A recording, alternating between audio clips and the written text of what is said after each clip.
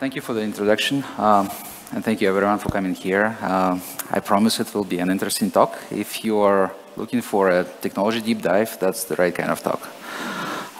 And then there will be lunch, so it should be pleasant. Let me introduce myself a little bit. I am a data engineer. I'm working in Walmart Labs, and I guess not all of you may know what Walmart Lab does. And I'll tell you a little bit about Walmart first before we go into the actual technology. The subject of today's talk is we tend to use many Flink pipelines. All right, if you start adopting Flink, it's not a single pipeline that you'll be running. You'll be running many, probably even dozens or hundreds of pipelines, and you need to integrate them somehow. There's a common data store, or a common data lake, or common buffers. So today I'm going to talk about one particular kind of buffer, which is a distributed cache. And we have experience building such buffer on a large scale using Akka. So it's Akka and Flink, all right? So I'll introduce Walmart Labs and what my group called Smart Pricing does there. Then we'll talk a little bit about how we can integrate those pipelines. And then we'll dive deep and see how we can implement the distributed data cache buffer. And finally, I'll tell you some stories from the actual production usage. So what are the pitfalls and how well does it perform? Walmart Labs. Walmart basically is number 2 in retail space right now, globally. It's probably the largest competitor of Amazon. On a 100,000 feet view, Walmart is another Amazon. So larger physical operations, smaller e-commerce operation, but it's pretty much like Amazon. We have pretty much the same catalog size, pretty much the same vendor pool size, logistics, retail locations, and so on and so forth. In some areas, Walmart is ahead of Amazon, like groceries, which will be an interesting area to compete this year and next year. In other areas, we're smaller, like e-commerce operations, we're probably 3 times smaller than Amazon, but still pretty large. My group within Walmart Labs is actually a technology unit within Walmart. So there's a big Walmart with all of these physical locations. I don't even know how many we have right now, probably about 10,000 all over the world. Half of them are in the US. There may be even some chains that Walmart owns here in Germany. I know that we definitely have some operations in UK and in China, Brazil, India. But I'm part of the technology unit called Walmart Labs. It's roughly 5,000 people. And we develop all the technology for Walmart. In particular, everything that Walmart.com needs, this large portal, is coming from us. Within Walmart Labs, there is multiple units. We have our own cloud technology called OneUps. I'm part of a group called Smart Pricing. We are responsible for algorithmic pricing of every item in Walmart catalog, which is a lot and pretty important function. So every day we reprice the entire catalog in real time. And we are also managing a thing called Walmart Marketplace, which is a marketplace where third parties can sell their items, and the Walmart basically is charging a little commission. So today I'll tell you about Marketplace primarily. Marketplace is very large. It has more than 100 million items right now, and vendors operate pretty much independently, but we regulate a little bit. So we impose certain bounds on prices on those items, and vendors have to comply or we will delist the item, all right? So we use a lot of intelligent algorithms in pricing, mostly economic models and some machine learning models based on real-time inputs like competitive data analysis, for example. So we track our competitors and we want to stay competitive and we want to reprice if competitors' price change in real time. We ingest a lot of data. So pretty much every piece of data that Walmart has flows through us because you can incorporate this into pricing. For example, all physical store prices we monitor, all competitor prices we monitor, all attributes of the item setup we have to ingest. And sometimes even third-party sources like, I don't know, social network analytics, which items are trending, or vendors' information systems. So we have to ingest some vendor data to price it properly. And another important aspect is, and this is relatively recent, and it happened over the last 2 years, is we used to do it in a batch mode offline every day. So we were running those algorithms in Azkaban. And a couple of years ago, we switched to real time. So that's where we adopted Flink. And now Flink is running it for us. And we try to respond to those ingested signals as fast as possible. So latencies are typically less than a minute. All right. So basically, that gives us more opportunities to be competitive and not to lose money. And but it's getting hard to monitor these things. So we had to deploy a pretty sophisticated monitoring system. Another important aspect is because of the size of the ingestion, we have to closely control our backlogs, and we have to apply rate limits. So in particular, downstream systems that we publish our items, our price items, they're typically slower than us, and our upstreams, where we ingest from, are typically much faster than us. So we have to buffer it, but we cannot afford backlog, and we have to basically institute pretty good rate limiting policies. So I'll tell you a little bit about this, okay? But that's pretty much what we do, and now let's go see how we do it, all right? So a little bit more information about this marketplace, because that's the use case that we apply the distributed data cache for. It's much larger than our primary 1P catalog. So 1P catalog is roughly 10 million items right now. This is the items that Walmart.com sells, but those are the most important ones. That's where Walmart makes all the money. Marketplace is where vendors make money. And we just want to give them this opportunity and attract more customers. And maybe charge a little commission because we actually provide logistics services, okay? But at the moment, it's maybe a little bit over 100 million items, and it's growing pretty fast. So we expect that it will probably grow twice as much in 2 years. It's very fluid, okay? So vendor onboarding and item setup is automated. So vendors do it through their system. It's done in bulk. And we just ingest the catalog change events, and we have thousands of catalog change events per second. So this is one of the largest ingestion sources that we have. I believe at the moment it's between 3,000 and 5,000 messages per sec, okay? And for those items, we also have to ingest competitive prices, and we have to ingest physical store price changes and inventory availability. Those are other big ingestion sources. So competitive primarily comes from Amazon and other competitors, a lot of signals, and it's done in real time. Physical stores, they usually publish in bulk every day, but because there are so many stores, we kind of receive it gradually over time. Yeah, and what we want to do with this marketplace is, based on any significant change in those ingested sources, we want to run our algorithms, compute the price bounds, and apply them to the third-party catalog and see if we need to delist certain items. And sometimes we also provide those recommendations to vendors who would like to set up pricing based on our recommendations. We do it in real time, right? And the ingestion has a very rich data model. And the bad aspect of it is that the schema there is pretty much non-existent. So most of the ingestion sources, they are just JSON, which we know nothing about.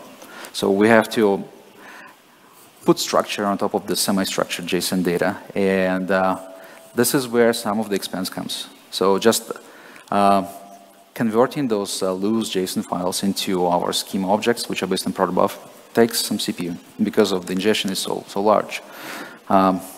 Even this operation is expensive, okay? So other challenges. So the main one is that the ingestion is basically a firehose, okay? So it's a huge pipe, huge pipe. We have billions of events per day, okay? And I mentioned it's semi-structured.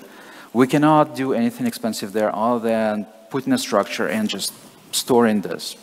I'll show you the picture on the next slide, but basically we have a data store, and we just send a bunch of writes in micro batches to that store. That's all we do on digestion.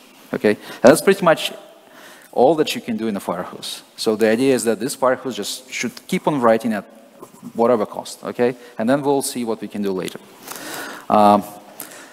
What you want to do later is you would like to run all of your analytics and models as some sort of pipeline processors, right? And you would like to deploy them as streaming microservices. So microservices means that each model is basically a pool of servers, right? And they probably support some kind of duplex streaming protocol. And we tend to use Google RPC. It's just slightly better than regular HTTP. And in order to use those microservices, we actually run them within Flink pipelines. Okay, so Flink allows us to scale, and basically, typical Flink operator that we use is async map, and it just invokes those services. All right. Now, backlog control. I mentioned that we work as a big buffer because upstream is much faster than us, and downstream is much slower. And we cannot tolerate any backlogs in the marketplace because there will be never an opportunity to catch up.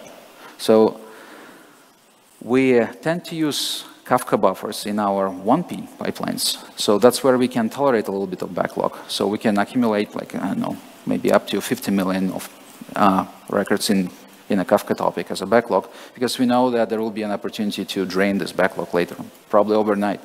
But here, Marketplace Firehose is so fast and runs constantly, there will be never an opportunity to basically burn through the backlog. So we just can't tolerate it, and we have to impose very strict limits on the size of the backlog. So let's call it a buffer then, because it's very limited, all right? And finally, that rate limit controls, okay? Ideally, we would like basically to set up a pretty much constant rate limit on our downstream sinks, okay? Because we know at which rate our downstream systems can basically ingest our data, right? So they tell us the SLA, and that's the rate that we would like to publish, okay? So that's how we actually do it through this cache, but we don't want to impose any rate limits on the firehose, okay? So downstream has a strict limit, upstream doesn't have any limit, and it's much, much faster than downstream, okay? Finally, we have to apply collocation and co-sharding. Collocation means that our data store has to be collocated with Flink, which is unusual, mostly because if we allocate it outside, then we will not be able to process writes with ultra-low latency. So we use Cassandra. Cassandra has very, very fast writes, but if you have to incur network cost all the time, then you cannot have writes with latency of less than 1 millisecond, okay?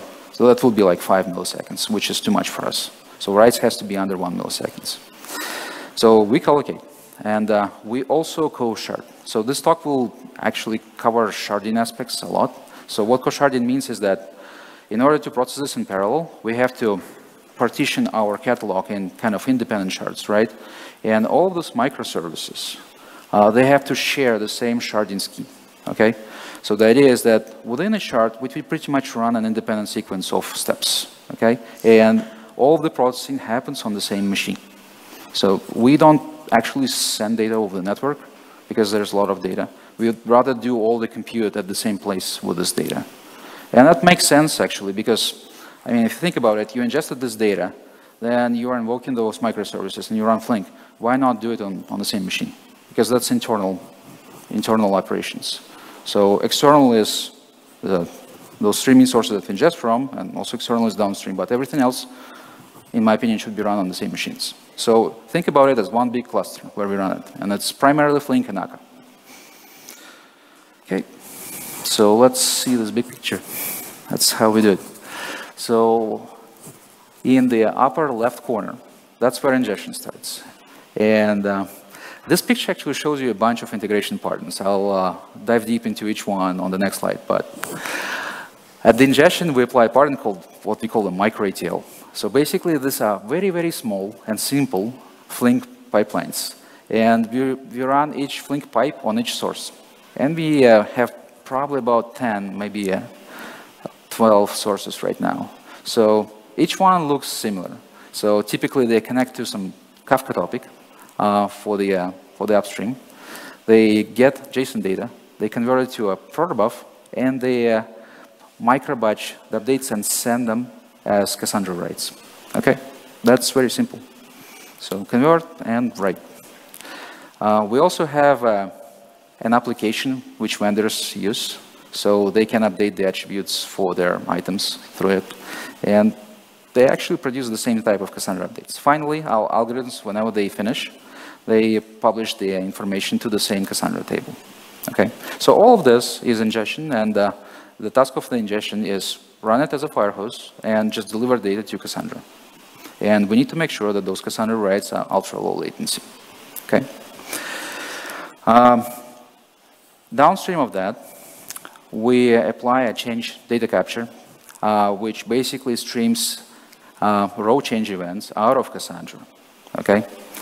It's completely asynchronous, runs on the background, and this thing typically shares those events, and the most important consumer is cache publisher.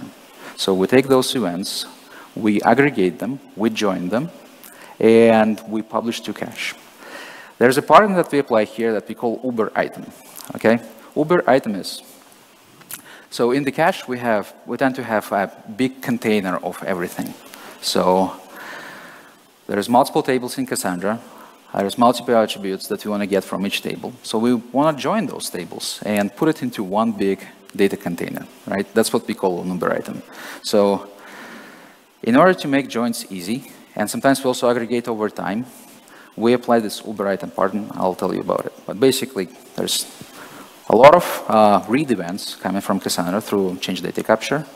We basically apply them and merge them into this Uber item container, which is stored in the cache. Okay? And we run this as a Flink pipeline, so there's a cache sync here. Now, cache is the buffer here. Okay? So it kind of decouples slower downstream operations from faster upstream. Two important differences compared to, let's say, a Kafka buffer. Okay? Kafka is pretty good. It actually, you can run very large operations pretty fast in Kafka. But it has two things that were not good fit for us in this particular use case. The first thing is Kafka has an unlimited backlog. Okay? If your downstream is slower than your upstream, then your backlog in Kafka would grow unlimited until the retention policy kicks in and the data is flushed. But you're basically losing data at this point, which is like very, very bad. But let's say your retention is long, then your backlog will grow unlimited.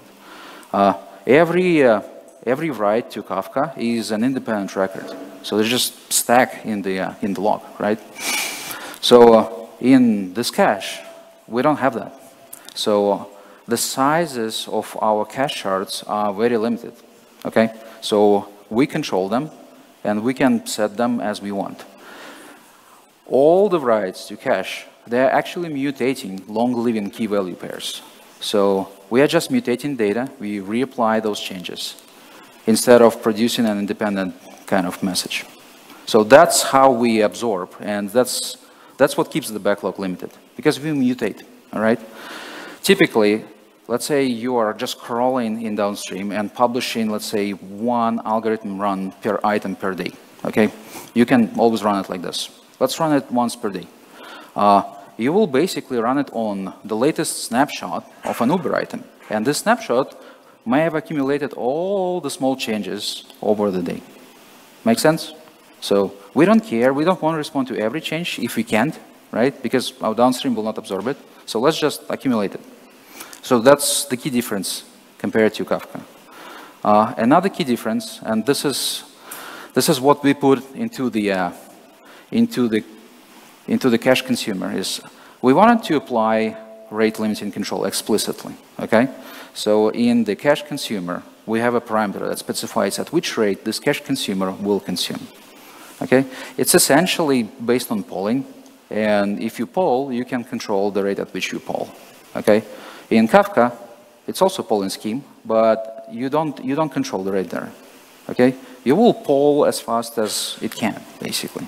And the worst part about Kafka, and that's coming from our experience with it, maybe it's not true for everyone, is if you have backlog in your topic, Kafka consumers don't really allow you to control which partitions are pulled first, okay? So sometimes you burn backlog in just one partition, another partition just sit there, okay? I think it may be the way the Flink uses Kafka, but that's our experience. So here, we would like to drain it uniformly, okay? So our cache consumer, it pulls multiple shards, typically hundreds of shards, and it gives them fair polling, okay? So we drain them uniformly. So rate, explicit rate control, and strict limit on backlog. That's the two attributes of this caching source. Other than that, you can think about it as Kafka, because it has kind of same features. It has replication, it has kind of independent sharding, and within each shard, we process sequentially. So same thing as Kafka does. So downstream of this, we are running Flink pipes, which invoke those microservices through gRPC. And then once we ran everything, we publish to a downstream Kafka. That's where our portal, walmart.com consumers are, okay? And they give us those SLAs where we derive the rates from. So that's our marketplace. The reason I'm showing you this picture is that I wanted to show you that, first of all, it has those multiple Flink pipes. Second, they operate at different speed. And third, we use different integration partners that are more appropriate for particular use case. So let's see them in more details. So micro-ETL, that's the firehose partner, right? No backcrasher, no complex logic, no backlogging, and very low latency rates. So if you ever need a firehose, choose the proper technology that should address these aspects, okay? Cassandra changed data capture. I can talk a lot about it. So Cassandra doesn't come with change data capture. Actually, that's not entirely correct. It comes with triggers and CDC mechanisms that are not production ready. So if you think about using them, think twice. They're not production ready. So you would rather build your own if you want to use it at scale.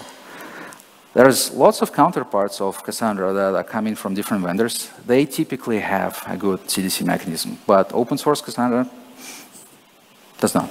So we built our own, and it's based on Akka. And it's very simple, actually. The idea there is apply sharding, so, and do it on a background. So we basically run it periodically, like every second. We query a bunch of changes from Cassandra for a shard, because that's the way Cassandra queries are. You have to specify basically the partition ID, right? And we process them and publish them as full row update events downstream, okay? Downstream typically is our cache. That's the cache writer. So it periodically receives micro batches from each shard, because there are so many shards, there's pretty much constant traffic, right? And we publish them to cache. So the Uber item pardon, I mentioned this is the way we want to merge things easily. So think about multiple tables in Cassandra. Each table represents a micro-ETL from upstream, okay? So maybe this is the table for store prices. This is the table for inventory updates. This is the table for competitive prices. Now, in cache, you would like to aggregate all of it, okay? Because your algorithm requires all of it, all right?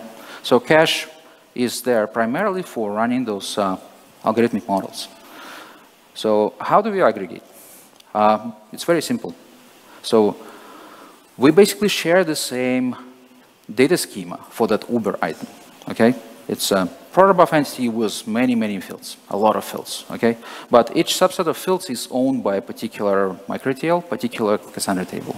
So the task of each publish event is just to create a default instance of that proto buff entity and just set the fields that it has, okay? Maybe 3 fields, maybe 5 fields. So they all produce those kind of deltas, okay? And then we just merge those deltas as updates to cache. Think about it as kind of some sort of update query, okay? Where update can set an arbitrary set of fields. So those are pretty fast, actually, okay? Because we don't have to kind of wait and join explicitly. we can independently process each event and kind of accumulate the updates over time. Same idea applies to aggregations. So aggregations typically means that you receive multiple signals over time and you would like to store them as a collection. Okay? So just define a collection field in Proto and just keep adding to that collection. And because this is our own code and this is based on Proto, we don't suffer from things like tombstones in Cassandra. Like if you're familiar, collections in Cassandra are pretty expensive because they're tombstones. Okay? Now the cache. So this is the new thing that we developed. Initially, I thought, yeah, it's a good idea to have cache, but we want to have this rate limit, and we want to control the backlogs. So maybe someone already developed something like this. And what we realized is that in Flink, there is connectors for Redis and other caches, but they're all sinks. Okay, there's no sources. And I started thinking about it, why no one wrote a source for Redis, because Redis is very popular and it comes with PubSub, so we can technically define a Flink source as a subscriber to, I don't know, to those queues in Redis, right? But the more I thought about it, the more I realized that it's kind of hard to do it, okay? So it's not so easy. And in the end, it turned out to be tricky. So writing Flink sources is not easy, okay? And I'll show you how we did it in this case. So the key idea is sharding. So if you want to use it in a parallel environment like in Flink pipeline, you have to process things independently. So each shard basically is an independent map of those Uber items. Okay? So we fan out all those items and we process them independently, but within each shard, we use consistent hashing, of course, because all the updates for the same item should be processed on the same machine. And we use a pretty good sharding policies which collocate groups of items together. So the way we run our models is we typically run them on several items at once. And they're usually called like item groups or, I don't know, item variants. So imagine that you're pricing similar items and would like to price them together. So in order to serve data properly, we have to keep the data in the same shard. Okay, so that's the idea for collocating. So keep your items that are processed together in downstream in the same shard. Okay, and then you can run those shards independently. So we use replication. This is not necessary, as you would rather have a good recovery in those shards. If you lose that in-memory data in the shard, you would rather recover. And we have a store to recover from, which is Cassandra, right? So replication is strictly not necessary, but we are using replication anyway. There's two reasons why. One reason is when we start downstream Flink pipelines, we don't know where Flink will schedule them, okay, which machine. So there is no guarantee that Flink will be running a particular consumer on the same machine where the shards are, okay? So we would rather have a set of write replicas and read replicas. And we would like the read replicas to be started where Flink source consumers are, okay? So this way, Flink consumers will be reading from local memory on the JVM that Flink run the consumers on, and our write replicas will be running on the machines that might be different, and they're running where the Flink publishers are, okay? That's where we serve writes. And we just replicate read and write. So everyone, readers and writers, are operating with local memory only, okay? And networking happens asynchronously. That's the idea for replication. Backlog is strictly limited because the size of the shard is limited and the number of shards is limited, okay? So in our experiments, we tend to run with roughly 5,000 to 10,000 shards, and within each shard, we are keeping between 100,000 and 500,000 items. So those are our parameters, and altogether, it's pretty large, but it's still limited, okay? So consumers for the cache, those are the readers, and they are launched by Flink as part of the sharded source. They subscribe independently at any time. There is a coordinator that manages all of this. It's a singleton, similar to Kafka coordinator, and it basically assigns shards for different consumers, okay? So once the shards are assigned, then each consumer can independently poll those shards. So they're sending periodically poll events and get the data out. Okay, and they operate at much lower speed than the writes. So gRPC microservices, this is very simple. So if you ever use protobuf, then over time you tend to start using gRPC. gRPC is HTTP to duplex streaming service. So you can run gRPC clients within Flink and deploy your servers in a different language. Typically, our servers are in Python and consumers are in Scala. And finally, for downstream integration, we have Kafka request response. This is unusual and don't recommend it. So if you want request response, don't use Kafka. But Kafka is pretty much used in every company, and it's often imposed on you, centralized. And typically, you have HTTP request response services, which tend to be slow and don't impose any SLA on you. And then someone says, why don't we use Kafka for request response? Let's just do it, okay?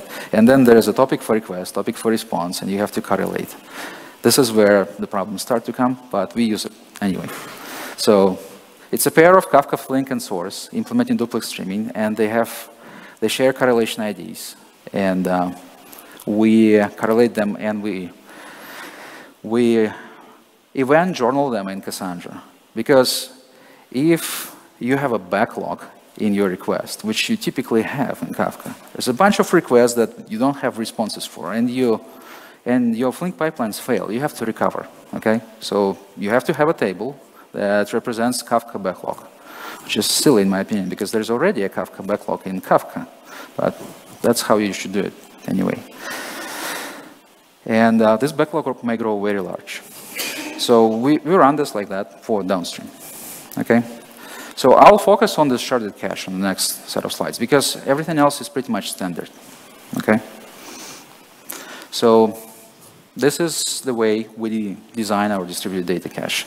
We brought a lot of new code here. I'll tell you a little bit about the modules in Akka that we use for it. Without Akka, it would be too much work. But with Akka, it's not a lot of work, actually. So basically, you want to publish into cache, and you want to read from cache, collect from cache, right? And you want cache to be a buffer, right? And it should be distributed. So if you start on the left, where you publish, you would like your cache to be replicated. So you would like to have some sort of a router that takes all those events and broadcasts them to different replicas. So this is already where I'm making one assumption, okay? Because there's two ways of doing it. One way is doing this broadcast, which means that you're running more of on a foreground, okay? And another way is you are fanning out those things. It goes to one particular replica. And then on the background, a replication process disseminates this over cluster. We tried both of these approaches. Actually, in Akka, by default, it's the background dissemination. So we write to one replica. In Akka, there's actually a policy. How many, do you write local? Do you write to N consumers? Do you write to quorum, right? But most of the time, you just write local and let the background replication do the job. We tried it first because we liked it, and turns out it's not scalable. So this background dissemination chokes the cluster at a certain point. So we actually tend to do it on the foreground right now. So there's a router that just broadcasts this to all the replicas, okay? But each replica is basically an independent set of the same sharding services. So we have a set of shards, and we basically run them as multiple services. So there is a sharding service 0, sharding service 1, sharding service n. N is number of replicas. And they are all kind of independent versions of each other. So locations of the shards are chosen independently. That's why they can be anywhere, and that's why the replication works. Because your replicas tend to be located on different machines, okay? And you can actually force the location in Akka because there's a pluggable shard allocation strategy. And you can start certain replica services on the machines that you want.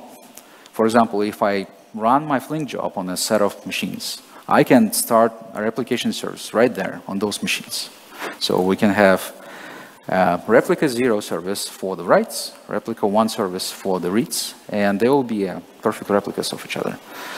Within each replica service, we apply sharding, and this is a fan out, okay?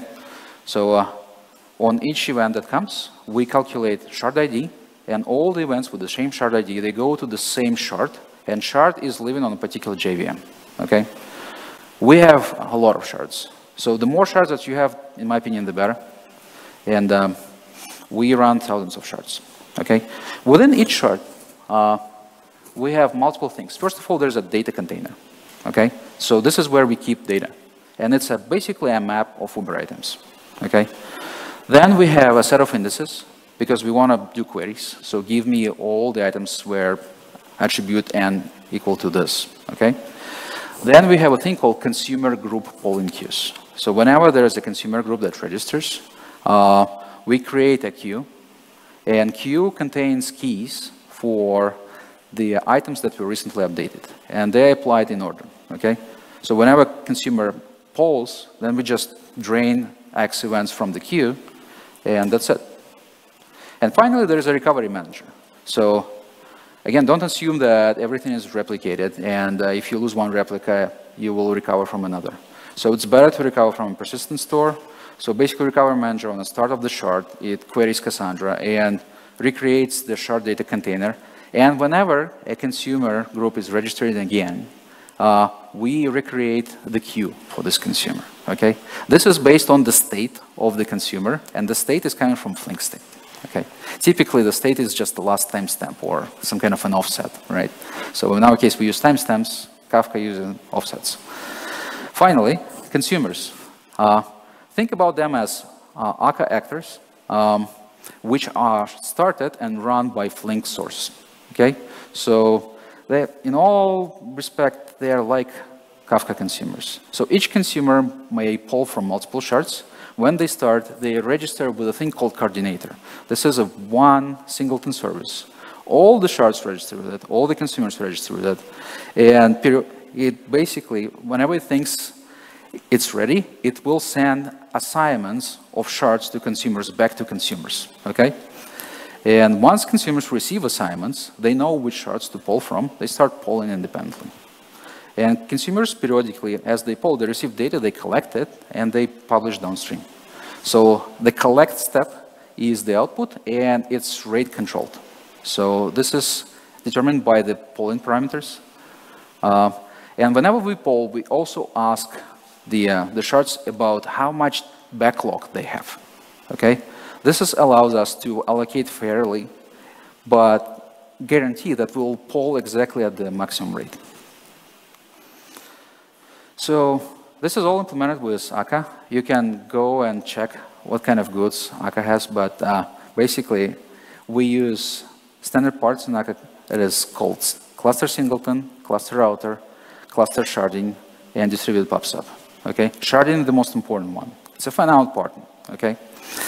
And these are little toolkits that are readily available. So most of the machinery you can just use for free from Akka. And if you want to build your own Kafka, Cassandra, and Redis, you can actually do it in a day. But they will be crappy. So you will start to add a lot of code as you start deploying them in production, okay? Because you will realize that you're hitting certain performance bottlenecks. For example, we had this big surprise with distributed data, and we had to basically reject it and rewrite it. So the output for Flink community is we now have a new pair of Flink source and sink. We call them sharded cache source and sharded cache sink. Sink is very simple. Source is more sophisticated. Maybe we'll contribute this, but the idea is that this is an Akka-based cache source, and you will have to run the shards exactly in the way that the source may work with. So it's like there's a server and there's a client. So if you want to use the source, you will have to deploy the cache in the same way as we did. So we'll have to contribute both the server and the Flink wrappers. So other than sync, we also have an async map. And async map is the easiest way to consume from cache. Basically, you have a async map operator in Flink, and you can query the cache, right? It's basically an async map operator and a flat map. It's easy, but it actually moves the data over the network. So if you realize that you move a lot of data over the network, you would rather switch it as a proper sink. So sink will run, sorry, not sink, but source. Source will run in the same JVMs as shards live, okay? So you don't have to move the data over the network. But you cannot have an arbitrary query there. You'll get everything. So some findings from the actual deployment and usage. So we run this as a collocated cluster with Flink JVMs. So we start our own Akka system within Flink JVM. Flink has its own Akka, and we add a second Akka into it. There is no conflicts. That's pretty good because the Akka guys made sure about it. But you can also run it as a standalone cluster deployed on the same machines. Then there will be no concerns. RAM and I/O are crucial. RAM for the cache and I/O for the replication. Okay. So monitoring is super important. So you have to monitor everything there. Because at any point of time, your message may get stuck in some actor's mailbox, okay? And you would like to know about this. So it's better if you use metrics, but you may also need tracing, okay? So throughput performance is very good.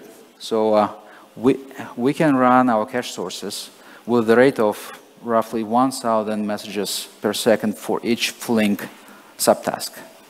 So you can run many subtasks, that's your parallelism of Flink, and you can run, let's say, at 20,000 messages per second or 30,000 messages per second. Pretty good, okay?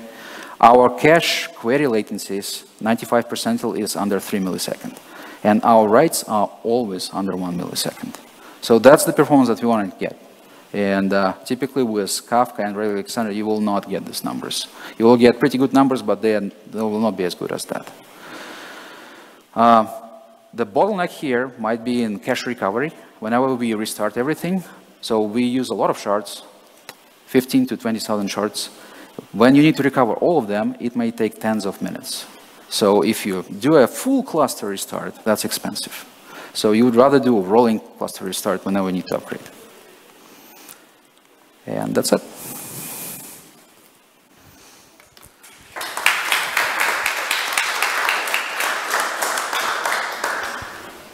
Are there questions from the audience? Yes.